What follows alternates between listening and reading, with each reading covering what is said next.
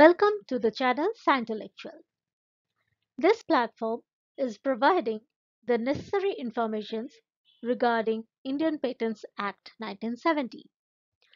In this video, we are discussing three sections 101, 102 and 103 under chapter 17 Use of Inventions for Purposes of Government and Acquisition of Inventions by Central Government that comes under Indian Patents Act 1970.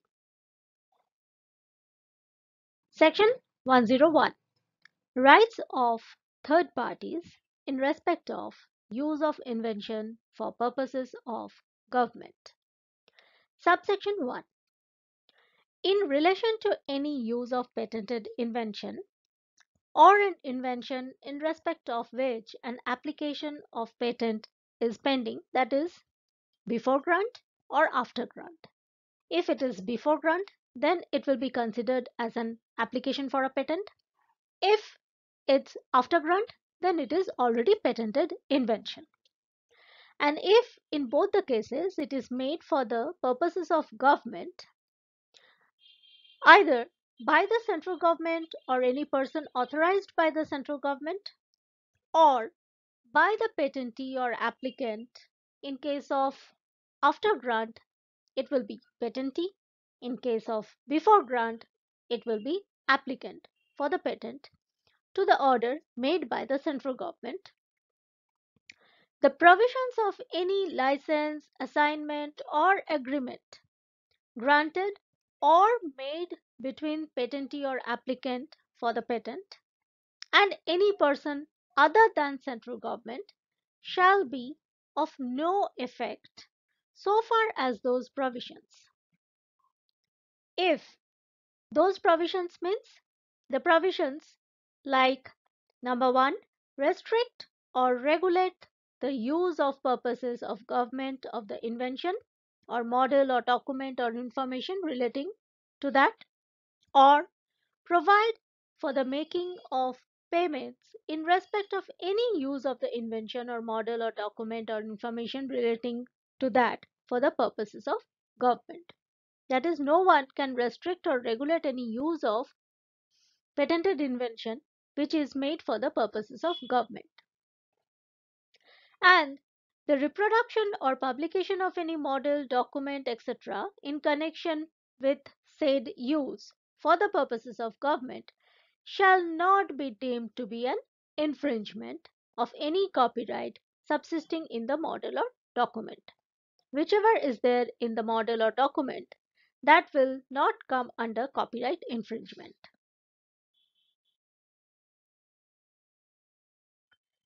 Section 101, subsection 2. Where the patent or the right to apply for the patent or obtain the patent has been assigned to the patentee in consideration of royalty or any benefit determined by reference to that use of the invention. That is, patentee will get royalty or any benefit out of the invention, and there is an assignment regarding that. Now, in relation to the use of that invention made for the purposes of government by the patentee to the order of central government, Section 100, subsection 3 shall have effect. Section 100 has been discussed in our earlier video. This effect will be there as if the use were made by virtue of an authority given under that section, and any use of the invention for the purposes of government shall have effect as if the reference to the patentee will also include reference to the assigner of the patent, and any sum payable by virtue of that subsection shall be divided between the patentee and the assigner in the proportion. Now, who will get what proportion, that will be decided as may be agreed between them, that is patentee and assigner, or as may be decided by the High Court if the case is like that under section 103. Section 101, subsection 3. Now, by virtue of Section 100, subsection 3, if any payment is required to be made by the central government or the person authorized by the central government in respect of use of invention for the purposes of government, and if such patent has exclusive licensee involved into it, authorized under his license to use the invention for the purposes of government, then the sum will be shared by the patentee and the licensee in the proportion, if any, as may be agreed between them. That is, in this case, it is between patentee and licensee, or may be determined by the High Court if the case is like that, having regard to any expenditure incurred by the licensee in developing the said invention or in making payment to the patentee other than royalty or benefits determined by reference to use of the invention in consideration of the license. That is, 101 subsection 2 tells about the share division between patentee and assigner. 101 subsection 3 tells about the share of royalty or benefit between patentee and licensee. And licensee, having regard to the expenditure incurred by the licensee as if for the development of the said invention or making payment to the patentee other than royalty or benefit. And who will get what proportion, that will be decided either between patentee and assigner or between patentee and licensee or as determined by the High Court. Let's discuss section 102, acquisition of inventions and patents by the central government. Subsection 1. The central government may, if satisfied that it is necessary that the invention which is subject of an application for a patent, that is before grant, or a patent should be acquired, patent means after grant, should be acquired from the applicant or the patentee. That is, if it is before grant, then can be acquired from the applicant. If it is after grant, then it will be acquired from the patentee for the public purpose. That is, any invention, if the central government thinks that it is related to be acquired for the public purpose, then the central government will publish a notification in the official gazette, and the invention or the patent and all the rights in respect of the invention or the patent shall by force stand transferred to the central government or be vested in the central government. Now, in that case, subsection 2 says notice of acquisition shall be given to the applicant, patentee, and other persons, if any, appearing in the register having interest in the patent. Section 102, subsection 3. The central government shall pay to the applicant or the patentee and the other person in the register who has interest in the patent such other compensation as may be agreed upon between the central government and the applicant or the patentee and the other person. That is, if it is before grant, then that will be decided between the central government and the applicant. If it is after grant, it will be decided between the central government and the patentee. And if there is any other person in the register having interest in the patent, then in both the cases, that person also, as may in default of agreement be determined by the High Court. So either between the parties or in case of any default of agreement, it will be determined by the High Court. And the points that will be regarded are expenditure incurred in connection with the invention, that is, how much expenditure has been there regarding the invention. In case of patent, the term thereof, the period during which, and the manner in which it has been already worked, including the profits made during such period by the patentee or by the licensee. Licensee may be exclusive or not, and other relevant factors. So these factors will be regarded during the compensation calculation. A very relevant comparison comes here between section 47 and section 102.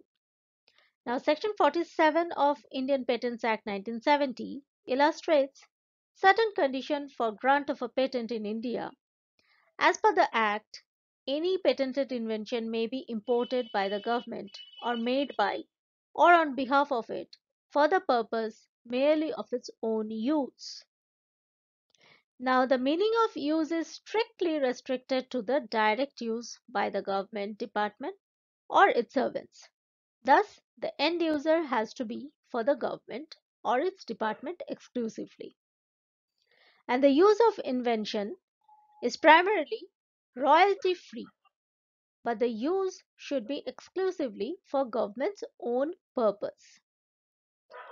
Whether in case of section 102, it empowers the central government to acquire the patent from the applicant or the patentee if it deems if necessary for the public purpose. And this acquisition for the patent is pursuant to a compensation which is agreed upon and paid by the government to the patentee and other right holders. So section 47 is completely related to the royalty free actions, whereas section 102 deals with payment. Section 103, reference to High Court of disputes as to use for purposes of government. Subsection 1, any dispute as to the exercise by the central government or a person authorized by the central government, or as to the terms for the use of invention for the purposes of government, or as to the right of any person to receive any part of the payment, as mentioned under section 100 subsection 3, or as to the amount of compensation payable for acquisition of the invention, as mentioned under section 102, may be referred to the High Court by either party to the dispute in such manner as may be prescribed by the rules of the High Court. That is, in case of any of these cases, either may be during the exercise of the invention, or related to the terms of use of invention, or related to the right of the invention, or related to the amount of compensation to be payable. In any case, if there is any dispute, then that can be transferred to the High Court by any of the parties. Section 103, subsection 2. In any proceedings, as mentioned in this section, to which central government is a party, the central government may a. If the patentee is party to the proceedings, petition by way of counterclaim for revocation of the patent on any ground as discussed under section 64, and b. Whether the patentee is or is not a party to the proceedings, put in issue the validity of the patent without petitioning for its revocation. Subsection 3.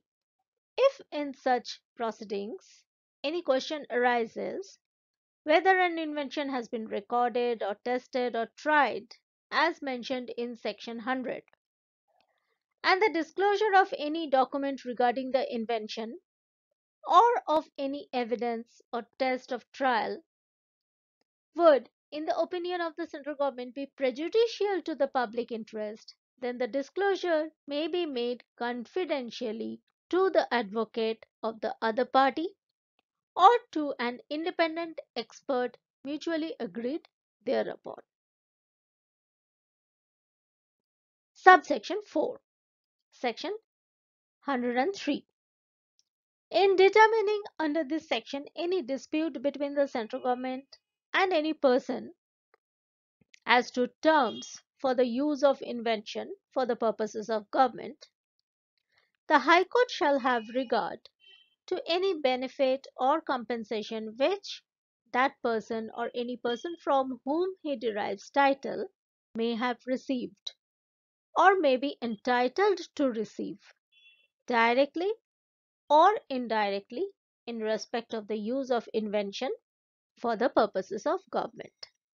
That is, in case of terms of use of invention, any dispute arises between the central government and the person, then the High Court will take into account directly or indirectly in respect of use of that invention that any benefit or compensation which that person or any person from whom he derives title may have received or is entitled to receive. That will be regarded by the High Court. Subsection 5. In any proceeding under this section, the High Court may at any time order the whole proceedings or any question or issue of fact arising to be referred to an official referee, commissioner, or arbitrator on such term as the High Court may direct. And the reference to the High Court in the foregoing provisions of this section shall be construed accordingly. So, in any proceedings as mentioned in this section, High Court may refer the case to the official referee or commissioner or arbitrator, and the term will be decided by the High Court. Section 103, subsection 6. Where the invention claimed in a patent was made by a person who, at the time of making the invention, was in the service of central government or state government, or was an employee of government undertaking, and the subject matter of the invention is certified by the relevant government or principal officer of the government undertaking to be connected with the work done in course of normal duty of the government servant or employee of the government undertaking, then any dispute of the nature referred as subsection 1 relating to the invention shall be disposed of by the central government. But before doing so, central government will give an opportunity to be heard both patentee and other parties as it considers have an interest. We thank you all the viewers on behalf of Scientellectual. Thank you for watching the video. If you like, please give a like and please share and subscribe the channel Scientellectual. All the informations are very relevant and very helpful during the preparation of Indian Patent Agent exam. Thank you very much.